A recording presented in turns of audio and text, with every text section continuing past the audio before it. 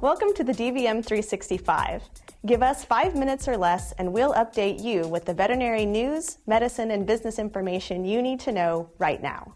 I'm Kerry Hillard Johnson, editor of Firstline magazine. In this edition of The Five, we debunk a feline myth, deduce growth in the veterinary profession, consult an expert on our country's zoonotic disease threat, and tell you how to jazz up your practice website with video. First up, the news. Common sense tells us cats hate wearing collars, but new research says otherwise. Almost 3 out of 4 cats will tolerate collars, according to a new multi-institution study. Of 538 cats observed, nearly 73% wore their collars for the entire 6-month duration of the study.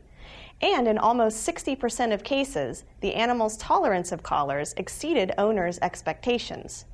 Veterinarians from Cornell University, The Ohio State University, Texas A&M University, and the University of Florida collaborated in the study. The number of veterinarians will balloon between now and 2018. That's according to a recent report in Fortune magazine. It's estimated that the pool of working veterinarians will increase by 36% based on consumer data such as the growing numbers of pets and the amount Americans will spend on them. While this sounds great for the profession, some of your colleagues aren't so sure. See what they're saying and join the discussion by visiting the dvm360.com Facebook page. As the chief pathologist at the Bronx Zoo in 1999, Dr. Tracey McNamara helped uncover the deadly West Nile virus. We caught up with Dr. McNamara following the Biosecurity Symposium at CBC Kansas City to ask how she grades our nation's readiness to respond to the next disease threat. I think what has changed is there is more communication across the veterinary and public health sectors, but funding hasn't changed. Wildlife is still left out of the picture entirely. And given that most of the emerging infectious diseases in the past 10 years have been wildlife related, that is cause for concern. And I'm not alone in my judgment of this. The Institute of Medicine came out with a report this year saying that it was unable to identify a single well-functioning zoonotic disease surveillance network in the United States. So we clearly still have a long way to go, and the issues that have prevented this to date still have not been addressed. In our multimedia culture, your practice website is more important than ever. Consider sprucing it up with educational videos. You'll attract potential clients and keep pets healthy. But wait, don't have the time or resources to create such videos? Don't worry. Firstline magazine recently collaborated with Olathe Animal Hospital in Olathe, Kansas, to create a set of instructional clips that you can post on your site.